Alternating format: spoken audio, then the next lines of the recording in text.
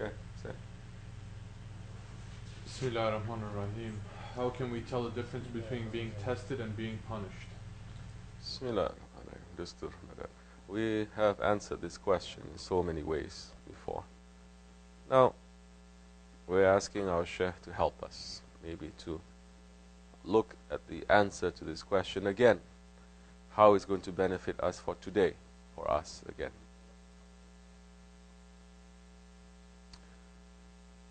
It is good manners for a believer to know that whatever wrong thing, whatever bad thing that is happening to us, whatever thing that's happening to us that we don't like, it is coming from our ego. And whatever good thing, it is coming from our Lord. Quran is saying it. So now, for a believer to say that whatever thing that is happening to me, it is coming from my ego, now that time he's going to move away from asking whether it's a test or it's a punishment. It's beyond test and it's beyond a punishment. Something is happening now.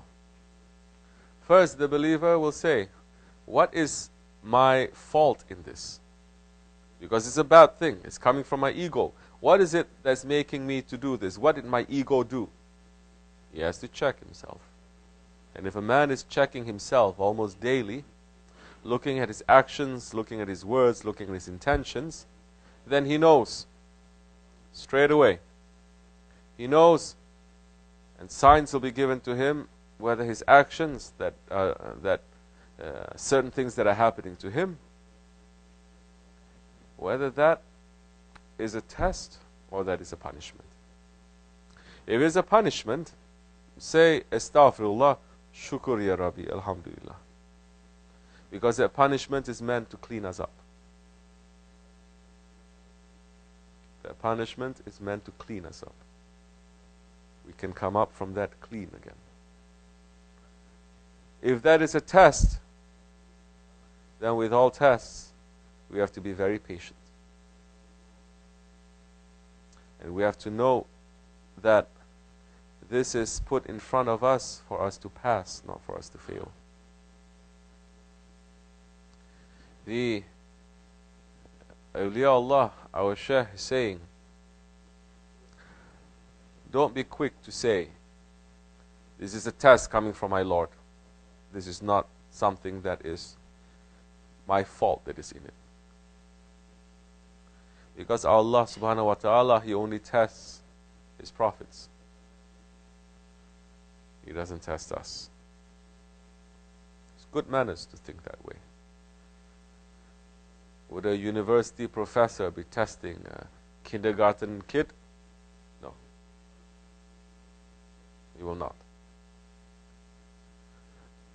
But higher that you go in your faith, higher that you go in your faith, and higher that you go in your faith, certain things may happen to you that after you sit and you check, when you see everything, when your faith is high because you are following a Shaykh and you're trying to submit, and you are seeing, well, in every angle, through consultation, through speaking with some people, through consulting even with a Shaykh, that it is not because of my wrong action before, or what I'm doing, or what I'm thinking to do, that such a thing is happening to me, then that time, yes, it's a test.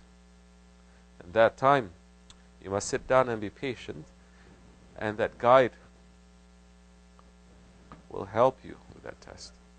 It will give you that patience, because the patience can only also come from people who have patience, who are ahli sabr. When you ask for their help, when you ask for their prayers, then they say, I have nothing. My Lord has everything. I'm going to ask from Him. Then that time, very quickly, it will come to you. That's important to do. May Allah subhanahu wa ta'ala make it easy for us. We are not asking Allah to test us. Never ask Allah to test us. don't ask Allah to punish us either. Always ask for the mercy, always ask for forgiveness, always ask for understanding, and always ask Allah subhanahu wa ta'ala to clean us and to make us to become more awake and aware. May Allah forgive me and bless you. For the sake of the Holy Prophet, salam and our Shaykh, Al-Fatiha. Ameen. Assalamu alaikum wa rahmatullahi wa barakatuh. Have a good day.